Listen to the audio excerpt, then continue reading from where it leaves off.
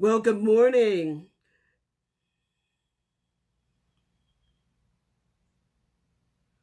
Well, good morning. Praise the Lord.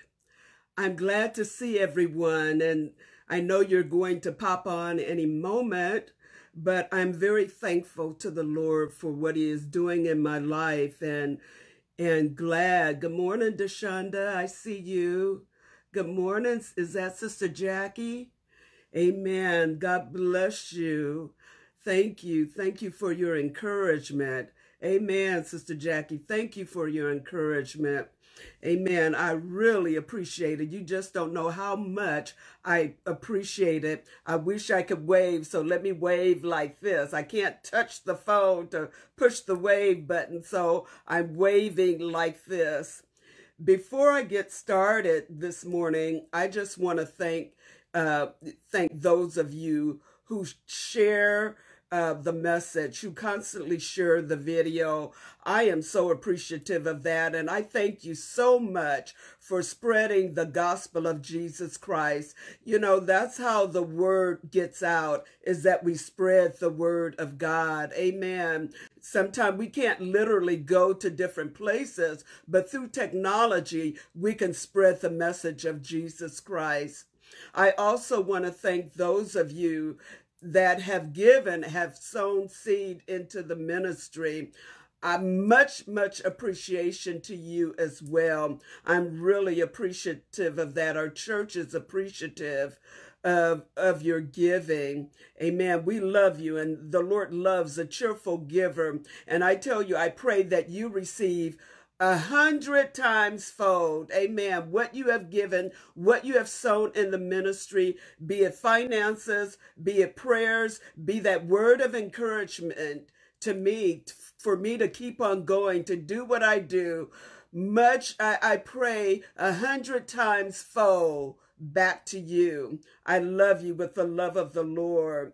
Amen. I want to get started, and I want to do just a little digressing, and not back from last week, but I have some heavy things to share with you today. Some heavy things to share. And so the only way for me to do that is to kind of go back and lay a foundation. I'm one that generally, before I start preaching or teaching, I'm always laying a foundation, amen, to prepare our hearts for where we're going, amen.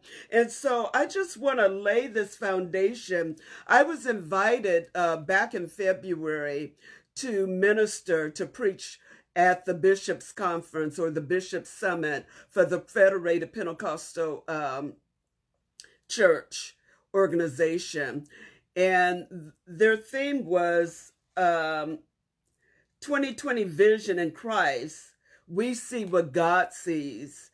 And the Lord began to give me a downpour on that theme. He gave me some instructions for the church.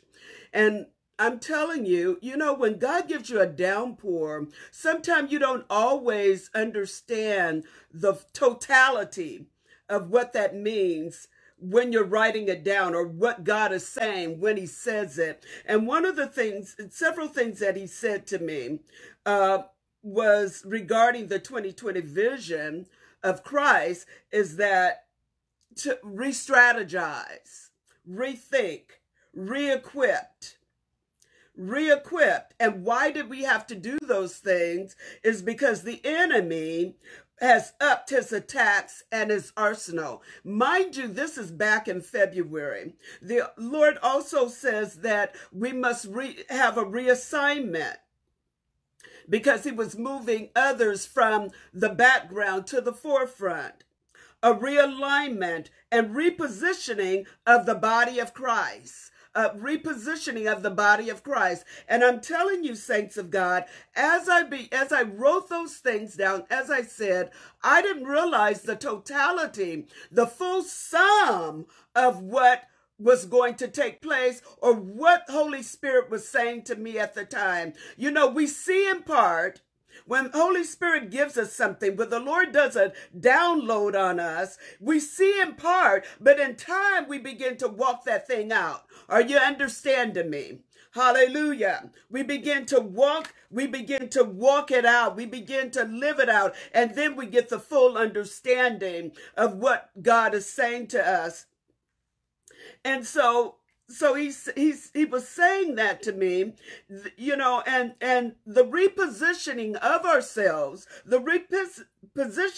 ourselves, is because the enemy has we see changes of demonic strategy that's being loosed on us. Amen. So therefore, we must change our strategy. We must reposition ourselves. Amen. So I want to get to the word after saying that. So, and because these things that I'm telling you, the re-strategize, re-equipping, rethinking the way we do things is very, very key right now. Hallelujah. And I want us to look at Isaiah chapter 43. Isaiah chapter 43. It may be familiar to some. It may be something new to others. There was a time when some of us were preaching years and years ago, I think in the 80s, the late 80s and the early 90s, especially the 80s, that we would hear this particular scripture read and preached upon. But now the Lord is speaking it back to me. Amen. And he said, forget the former things. Do not dwell on the past. And I'm reading verse 18 out of the NIV. See, I am doing a new thing. Now it springs up. Do not perceive it. Do you not perceive it? God is doing a new thing. You need to try and understand what God is doing and what God is saying, what God is speaking in this hour. And then he says, see, I'm doing a new thing. Now it springs up. Do you not understand it? I am making a way in the desert and streams in the wasteland. I want you to know, saints of God, right there, God is doing a new thing. And where he's doing a new thing, I want you to understand we're going to come in provision. Amen. It is going to be a season of provision. Where there seems like it's going to be lack everywhere, we are going to have abundance and we will have provision. Amen. But God is doing a new thing. And one of the things that the Lord was speaking to me, and when I wrote this down on when the Lord was dealing with me about Isaiah chapter 43, that was on April 28th. Just a few days ago. Amen. And he says, don't go back to the old things. Don't go back to the dead things. And saints of God, I know right now I'm getting ready to walk on some eggshells and I'm getting ready to kick over some sacred cows. And some of you might drop me and all that kind of stuff. But I want you to understand, whereas the world is preparing to go after this pandemic, it's preparing to go into their offices and their businesses with a fresh idea, with a new way of doing business, they're trying to strategize and come up with ideas of how they're going to do business, because it's not going to be business as usual. I want you to understand, and I was sharing this with our church yesterday, amen, is that we got to be careful.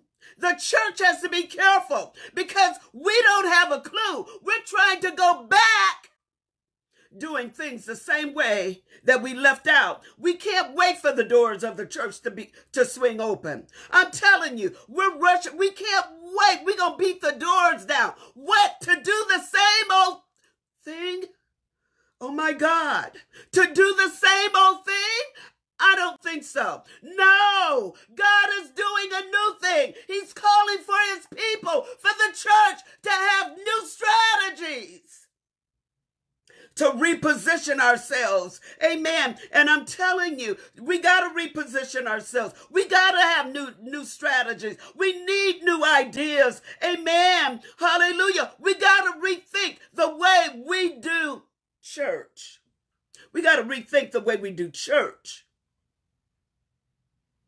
Especially when I think about the governor says for the state of Washington. And I forgot to say hi to all my friends out there. But when I think about the state of Washington, we realize that we can do drive-by church. What? Pastor Francis is not trying to stand in no cold. Amen.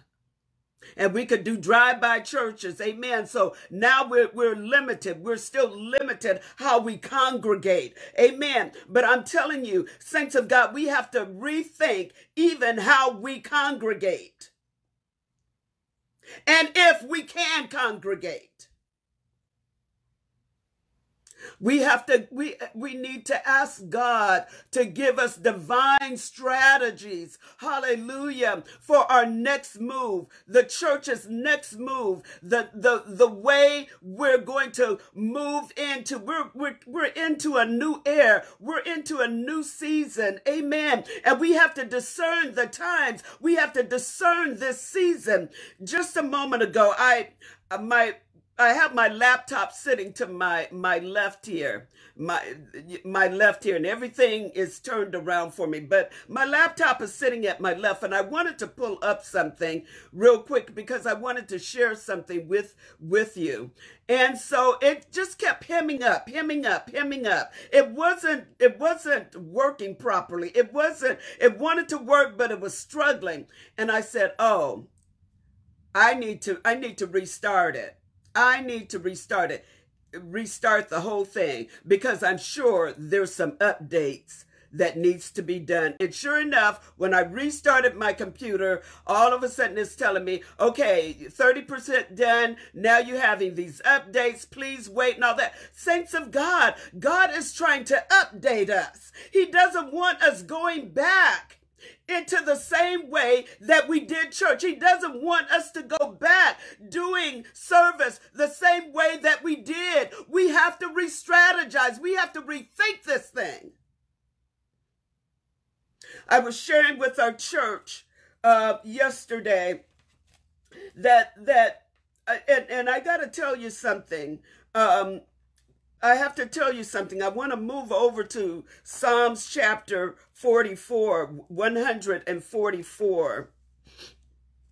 144, and then I'll tell you. Let me read this, and then I'll finish my thought. Amen. It says, Psalms chapter 144, verse 1.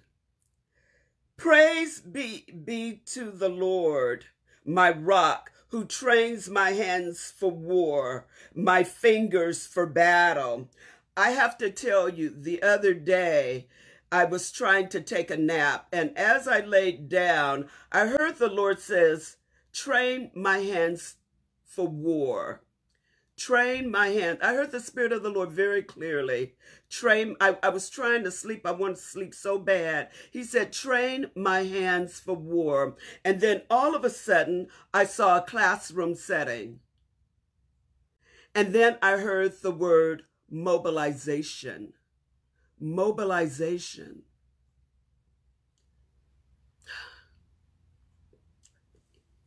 When I looked at the scripture, praise be to the Lord, my rock, who trains my hand for war, my fingers for battle. I had to study that scripture out. I had to dissect it just a little bit. One of the things that Holy Spirit, as I had to get up and I had to write and say what the Lord was saying, and mobilizing. Number one, we got to mobilize the church. We got to mobilize the body of Christ. We got to prepare for evangelism and revival. I want you to be praying for revival. Amen. But as I shared with my church, I'm going to share with you. We got to meet people where they are. We got to meet them where they are. There's going to be jailhouse conversions, parking lot conversions, amen, beauty shop conversions.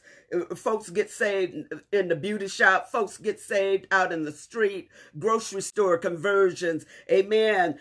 Folks going to be saved in different places, because you can't just say, I'm going to take folks to church and let them hear the word. You know, no. God is going to do a quick work, church, and we got to be ready. That's why the mobilization.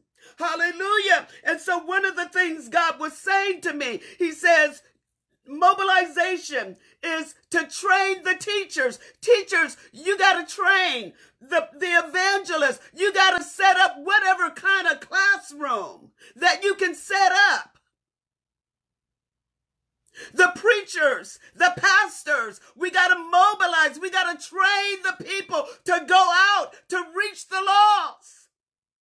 Now, I know we're already doing some of this. Amen. I know some of us are already doing this, but there has to be a greater mobilization so that we're on one accord, so that we can be effective. When he says, train my hands to war, train my hands for war. The hands, number one, means service. It means ministry. It also means worship. When hands mean I'm serving someone else. Amen. And ministry. So he says, train my hands for war. What for? For ministry. So that I'm equipped to serve. I'm equipped to serve. Hallelujah. Then he says, train the fingers. Now, number one, oftentimes we relate the hands and the fingers to the fivefold ministry. And that's one inside of it. The fingers is also representing the power of God. Saints of God, beloved, we can't do anything without the power of God. We need the power of the Holy Spirit. We need the power of God, that force that's going to drive us, that force that's in back of us, that power that empowers us to do the work of the ministry. Hallelujah. The power that dwells on the inside of us to preach the gospel of Jesus Christ. Hallelujah. Hallelujah. So, saints of God, we need to be empowered to do the work of the ministry. We need a reset. The church is being a reset. Amen. We are being repositioned in the body of Christ. It is time for a reset. The reset is happening whether you like it or not. So therefore, now we have to pray for strategy. You that are in the fivefold ministry, in the governmental ministries, I implore you to pray for strategy. I implore you to pray for the wisdom of God. Amen. For the direction of God. Hallelujah. When we get into our buildings, whether it's 1 month, 2 months, or whatever, the church has to plan for a strategy. We need divine strategy. And can I tell you something? I'm going to be frank with you. If God doesn't give me a strategy, I'm willing to jump on yours. Amen. I'm willing to help you out. I'm willing to financially to support your vision. Amen. Hallelujah. And then come on, Jesus. You know what? It's going to be done by few or by many. Yesterday, I got to tell you, when I had our church meeting, I was almost a little bit discouraged. But God let me know that the work will get done by few or by many. Sometimes we're looking for a whole bunch of folks to join up a thing. God says it's going to be few or by many, but the work shall get done. Now, devil. Hallelujah, hallelujah. But God is giving us wisdom. He wants us to seek him for wisdom. Hallelujah. He wants us to seek his face for guidance, for direction, what his strategy is. Pray that his will be done on earth as it is in heaven. What does it look like in the heavenly realm that we can pray his will down in the earthly realm? Hallelujah. Hallelujah. Let us not go back to our churches the same way that we left.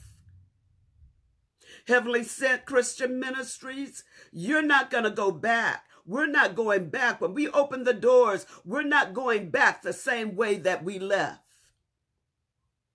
Know that for a fact. We're not entering the doors the same way that we left.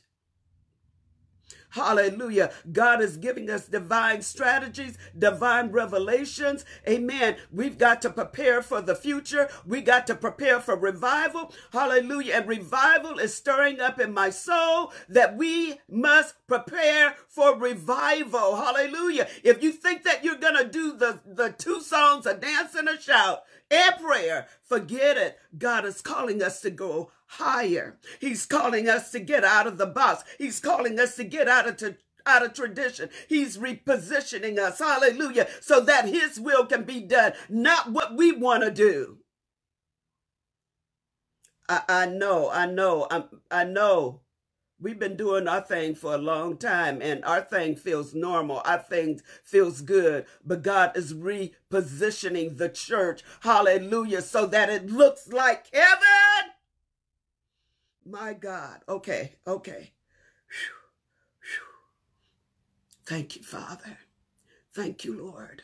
I want your will to be done, God. I want your will to be done. Hallelujah. Hallelujah. So as we pray against the spread of the pandemic, the COVID-19 pandemic, and and even as I look at that, my heart breaks for those of you who have lost loved ones and know others that have lost loved ones. Amen. I think of the Hurd family that has lost a precious one. Many folks are losing, but saints of God, as we pray against this pandemic and as we keep our loved ones up in prayer, amen, and pray for their safety, let's remember to pray for revival. Let's remember to pray for souls that are coming in. Amen. Let's get in position. Hallelujah. Church, let's get in position to receive souls. Let's get in position, hallelujah, to win the loss. Because the floodgates are going to open. The floodgates are going to open. Folks are not interested in how we do church anymore. They want to know, is there a God, and does he love me, and does he care? And I want to let folks know there is a God. He does love us, and he does care. And everything is being repositioned and being resituated, coming with new strategies and new ideas. And the church has got to get on board. Let's reposition ourselves. Hallelujah. And ask the Lord where you fit in the scheme of things. Amen. Amen. Hallelujah. You know, I have to tell you, I never know how these recordings are going to go. I just thank God for all of you that are listening. I thank God for all of you that are understanding, that are hanging in there, that are praying. Keep praying, because prayer is changing us. Prayer is working. Prayer is changing the atmosphere. Hallelujah. It's shifting the atmosphere. Hallelujah. It's shifting the atmosphere, and it's shifting us so that we can position ourselves better in God. In God. I love you, church. I want to thank you for all of that you're doing. I want to thank you. And please know that if you are not where you're supposed to be, know that Heavenly Father loves you. I always have to remember that. Sometimes I forget to remind people that God loves them, that God cares for them. He knows your need. He knows where you are. He knows your address and your phone number. He knows your social security number. He knows you better than you know yourself. God loves you. Stay prayerful. Amen. And I just want to reiterate again, Thank you for those who have sown seed into our ministry. Thank you to those who are sharing the gospel, sharing our Facebook page. And thank you so much for those who are praying for me. I so appreciate it. I so appreciate it. Amen. Um, Please look up our website. We will have information on that. And I also, I do have some, will be updating the information because they are trying to pass a law that's regarding teaching sex education in our schools, and starting at kindergarten, if I'm not mistaken. And we got to pray against this thing. Not only pray, but we got to call our Congress. I've been on the telephone before and have called, but we have to call our Congress. And I want to add that information to our website today. So please look up our website, and it will be under the page of events, I believe. I'm going to place it under the page of events and probably on our homepage so that people can see it immediately, because Washington State, this is something we must do. The church must do. It's within our power to tell our senators and our representatives which way we want them to vote, and we must do it. I love you. I love you. Be blessed. Be blessed. Hallelujah. God bless you so much. Amen. Hallelujah.